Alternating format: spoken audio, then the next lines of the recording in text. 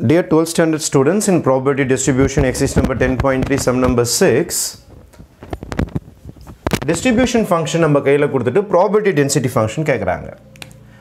Probability density function இதை நம்ம என்னன்னு சொல்லுவோம்னா small f of x சொல்லுவோம். Small f of x னா ஒண்ணுமே கிடையாது. Differentiation of distribution function. Actually density function integrate பண்ணா distribution function வரும். Distribution function differentiate பண்ணா density function வந்துரும். ஒரு வாட்டி differentiate பண்ணா போதும். அப்ப இதை differentiate பண்ணிடலாமா? 0 differentiate பண்ணா 0. 1 differentiate பண்ணாலும் 0. சரி அதை போட்டுக்கலாம். இதை differentiate பண்றேன் நானு 1/2 அப்படியே இருக்கட்டும்.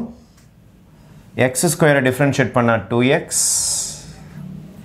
x differentiate பண்ணா 1. Interval அதே தான் 0 less than or equal to x less than 1. இதுக்கும் 0 வருது இதுக்கும் 0 வருது. அதனால இந்த ரெண்டு இன்டர்வல் தனித்தனியா எழுத வேணாம். otherwise னு ஏட்டா போதும். otherwise னா இது போக எல்லாமே இந்த இன்டர்வல் போக எல்லாமே வந்துரும். அதனால திருப்பி ரெண்டு 0 எழுத வேண்டாம். இதுக்கு தனியா ஒரு 0 இதுக்கு தனியா ஒரு 0 எழுதி இதுக்கு தனியா ஒரு இன்டர்வல் இதுக்கு தனியா ஒரு இன்டர்வல் எழுத வேண்டாம். ஏனா இதுவும் 0 இதுவும் 0 இந்த இன்டர்வல் போக பேலன்ஸ் எல்லாமே உங்களுக்கு 0 ஆவறதுனால otherwise னு எழுதனா போதும். This is my probability density function. முடிஞ்சு போச்சு. After finding probability density function அதே இந்த இன்டர்வல் அப்படியே காப்பி பண்ணிக்கணும். 0 less than x அப்படியே காப்பி பண்ணிக்க வேண்டியதுதான். ஓகே சரி.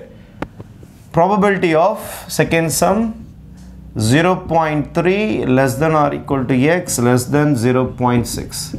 எப்போதுமே distribution function இதுனா probability கண்டுபிடிக்கிறது ரொம்ப ரொம்ப easy. The formula goes like this: f of b minus f of a. This is my formula. What is my f of b? f of 0.6. 0.6 ம் சரி 0.3 ம் சரி இதுல தான் இருக்கும். தெரியுதா உங்களுக்கு? 0.3 ம் 1 ல இருந்து 0 குள்ள தான் இருக்கும் 0. அப்ப இந்த ஃபார்முலா தான் யூஸ் பண்ண போறோம். அப்ப 1/2 0.6 இங்க சப்ஸ்டிட்யூட் பண்ண போறேன். 0.6 square plus 0.6 minus 1/2 0.3 square plus 0.3. 1/2 காமனா வெளியில எடுத்துடலாம். 1/2 காமனா வெளியில எடுத்துடலாம். 0.6 into 0.6 is 0.36. Okay, plus 0.6 minus 0.3 square is 0.09 ஆயிடும் plus 0.3. then 1/2 0.36 இதை ஆட் பண்ணீங்கன்னா 0. இங்க 6 இது கூட ஆட் ஆகும். அப்போ 96 0.96 minus இது கூட ஆட் ஆகும்.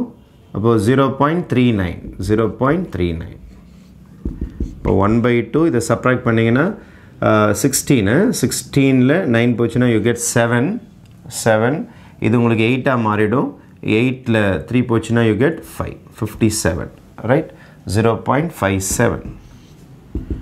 இது 2 tablesல நீங்க கேன்சல் பண்ணீங்கன்னா you will be getting 4 2 2s are 4 0.2 2s are 4 17 8 times 5 0.8285 will be your final answer. Okay, thank you.